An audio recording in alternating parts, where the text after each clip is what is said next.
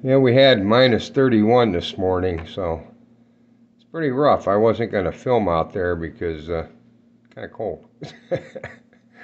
But everybody was okay. They all came out to eat breakfast. And we got another cold night tonight, and then we start warming up again.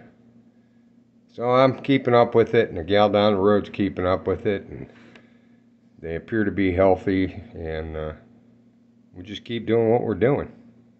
I did bring that one inside. He's kind of snoopy. He got stuck behind my desk this morning, so I had to get him out. That wasn't easy, but he's running around the shop having fun.